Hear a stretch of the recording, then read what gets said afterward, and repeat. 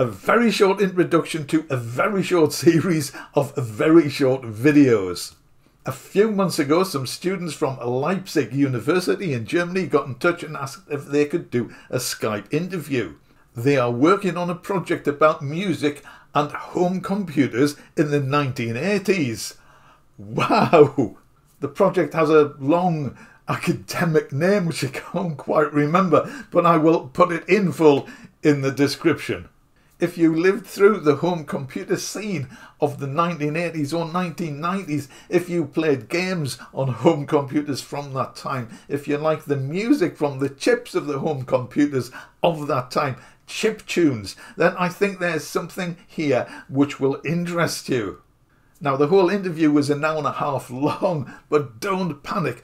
I have pulled out really short extracts from the interview, just little topics which I think might be of interest. The project has a website. Here it is. It is in German. Google Translate jumps in to do a pretty good job of the translation. The group is also producing a series of podcasts, and this is the podcast site. Again, Google Translate to the rescue, although they haven't quite managed to translate the podcasts into English. The group said most of these will be in German. The links to the site and the podcast site will be in the description if you want to check them out. Now, I've called this little mini-series the Leipzig Tapes for reasons you will discover in the description. So that's it. There are probably going to be 6 or 8 videos in the series. They'll be 1 or 2 minutes long, probably at most. Have a watch, have a listen. Let me know what your memories or thoughts are on any of the topics under discussion. Right, let's get into it. Leipzig tape number 1. Yeah, so you were one of the lucky ones who got in BBC. Do you remember when you got a BBC Micro?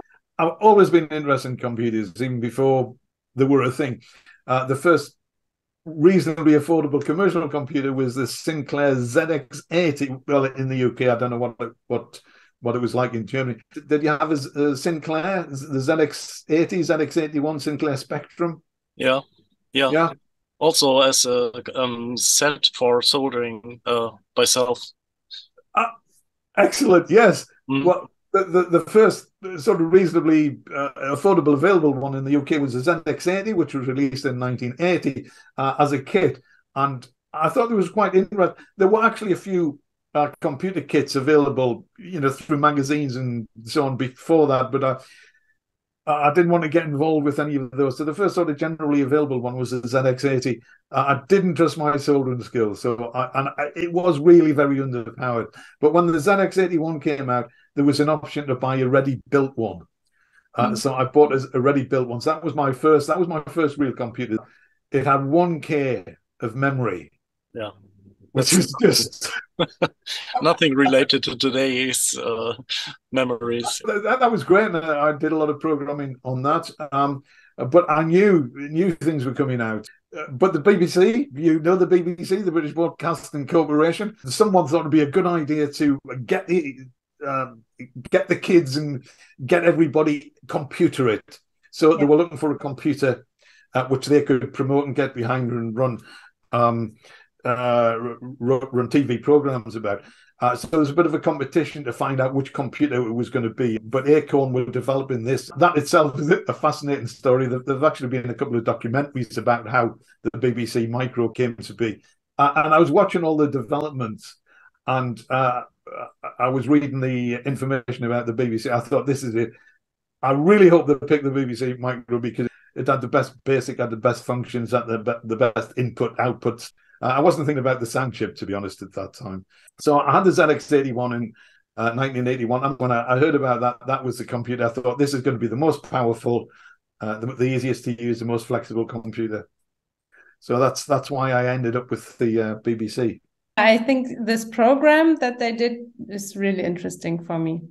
Did you take part in some, or I mean, you were part of their program somehow, I would say, right? Because you writing the books was not their program, but I wonder how far it goes or how big the influence is, because it's a big project, and then maybe it's also a reason why they think, oh, we maybe a book on making music on the BBC would be interesting, and all the people learning basic. So then a book making music with basic is also, I think it all fits very well.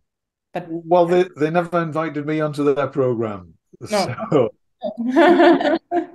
I don't know how much of an influence my book had, but as I said, these were the boom times of the home computers. Everybody was sort of getting on board. All the schools had a BBC computer. I'm sure, a lot of the kids bought my book and thought, "Oh, this is good. This is fun." And you could just type the programs in and experiment with them. Yeah.